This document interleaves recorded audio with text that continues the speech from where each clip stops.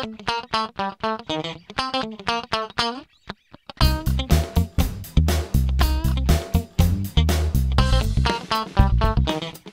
Niall, we're here at Henry's again. We're going to be showing off the new Nikon P100 Super Zoom camera. The P100 is a 10 megapixel super zoom camera. As you can see, it gets about 26 times zoom out of it and a 4-time digital zoom.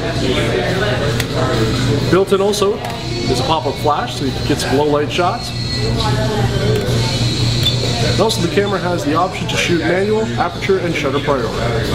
One of the cool things about the Nikon P100 is the articulating screen. As you can see here, it kind of pops off. You can get some shots from above. Also, if you're shooting down like that, you can still see the screen without having to play around with the angle of your camera.